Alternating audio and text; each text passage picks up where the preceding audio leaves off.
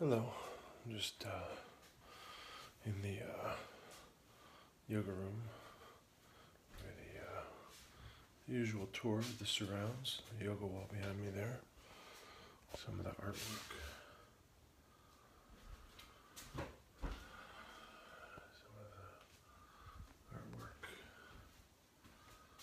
here, and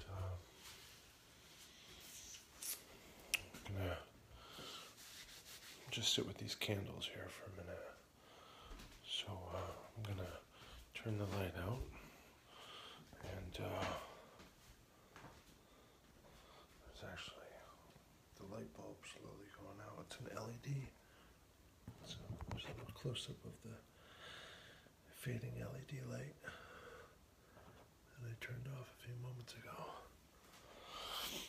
And so I think I showed you the blankets I was gonna sit on.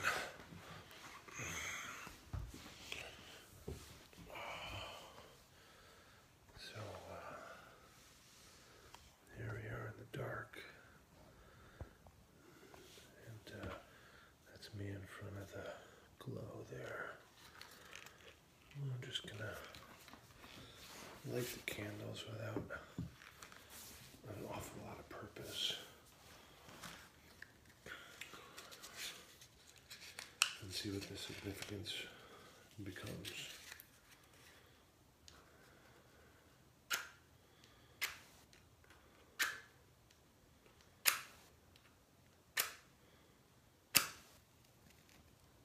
Oh, that was interesting. Got a flicker, and now I have to reach for some other matches. So we're back, same difficulty we had last night. My connection failing, so I'm actually going to yet again try and move the placement of stuff in the complete dark. That kind of figures. But I'm going to move it a little bit over here. Hopefully that puts us back in the zone.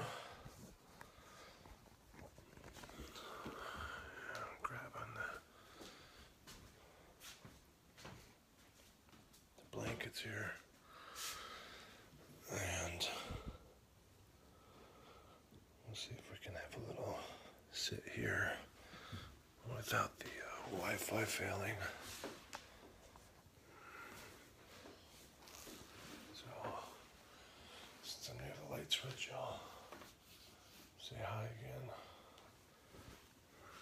And I kind of just moved our candle and such back here, so we will try this again. And we'll see if we can get a candle.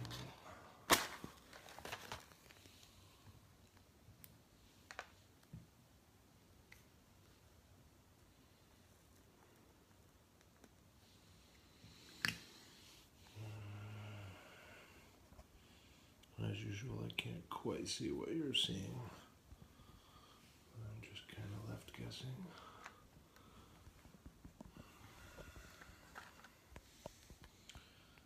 What is on the screen for you?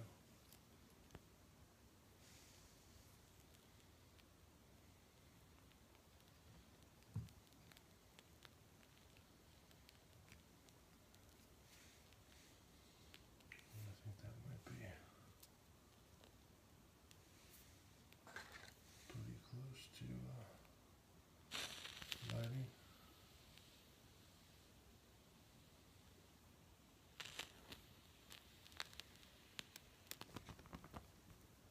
There we are. Don't know if you saw any of that, because I was looking at the cameras, at the candles, not the camera. But we're gonna sit now with the candles.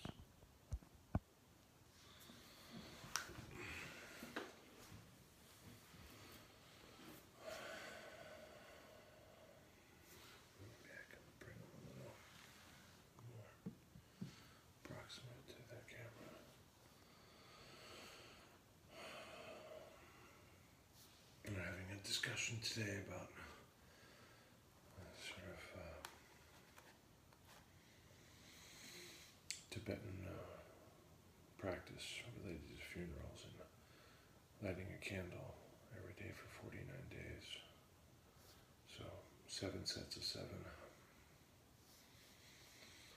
7 different sort of trials on the path to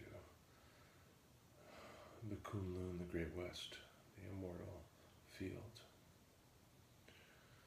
And they were talking about the idea of lighting a candle every day for somebody for 49 days. And I hadn't yet done a meditation on camera today. So I thought,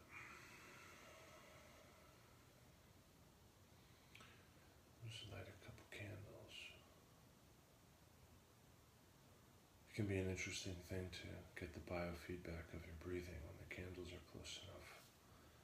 You can see the way the candles flicker and dance, the way they bend.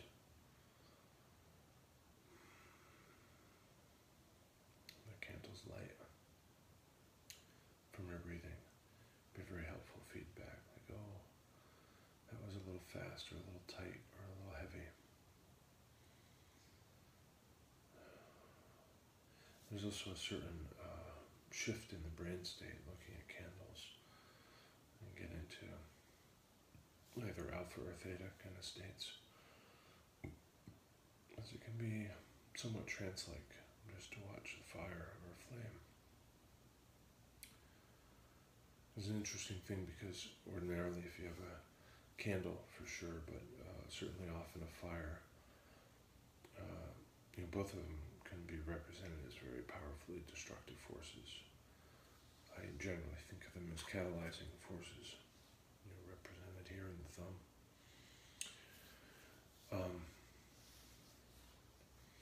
But to look at a candle, hey buddy, how you doing? Did you know we were meditating and decided to come for a visit?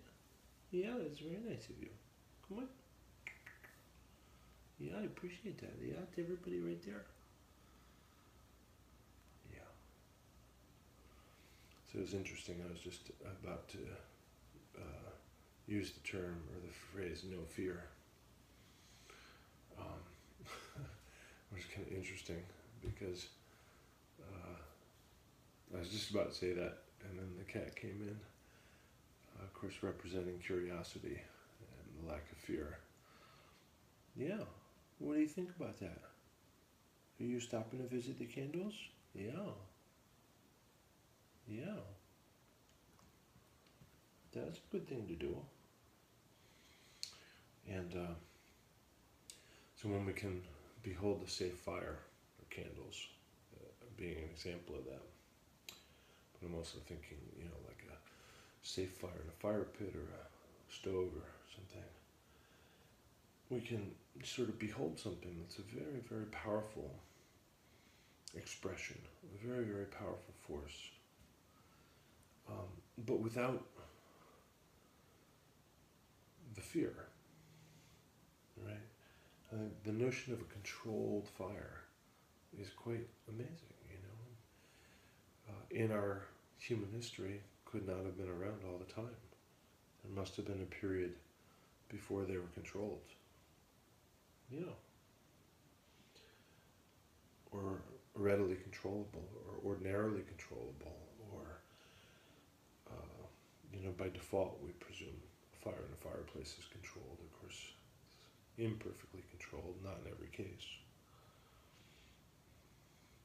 And so it's an interesting thing to be able to, look at a candle or a safe fire, a relatively safe fire, and recognize that we can really tune in to that, to tune into that really extraordinary force and all that it means, but without engaging it with our own fears. Right? So right now I'm looking at this fire, this is a thing that people would fear on a daily basis, that lived in a thatch roofed house or in a lightning prone area, right? And I'm looking at the candle without any fear coming from my psyche to it, without coloring this real experience of it. So I can kind of experience it as a biofeedback. I can experience it as a theta alpha trance state shift in the self and the psyche and the mind. And I can also recognize that it's this really wonderful ability to enter into it without the baggage that people would ordinarily ascribe to fire. And I can be reminded of that if something fell over that was flammable, and in those instances where the candle becomes a fire in the room, or something spits out of the fireplace and you scramble, there's that moment where you're likely to be instantly reminded of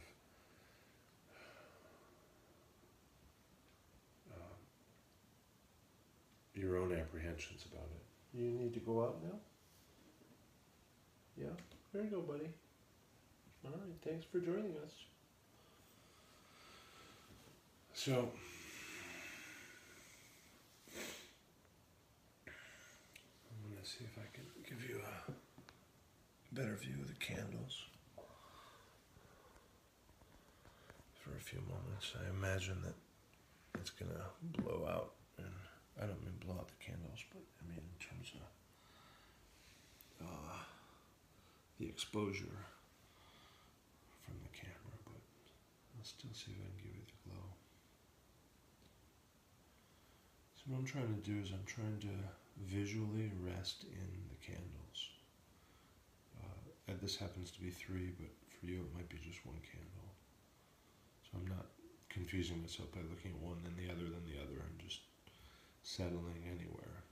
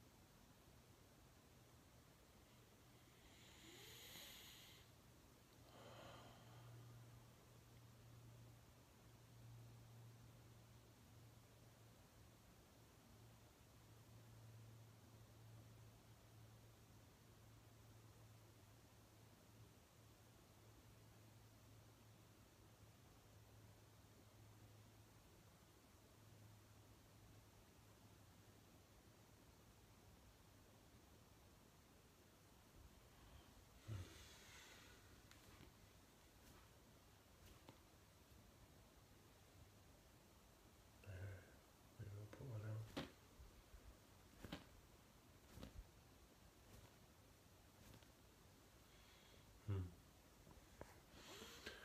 So,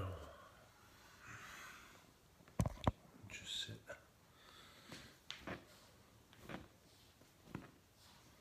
with just 1 candle.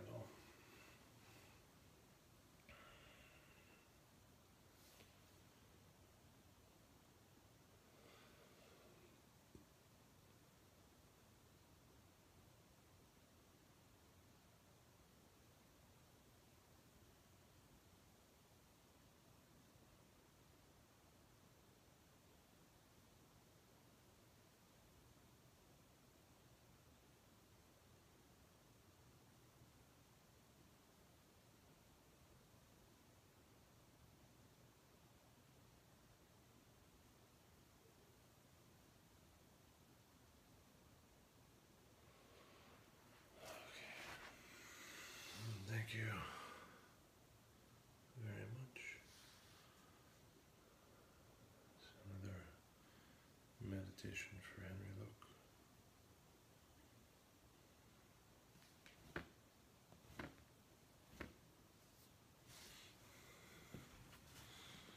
Thank you.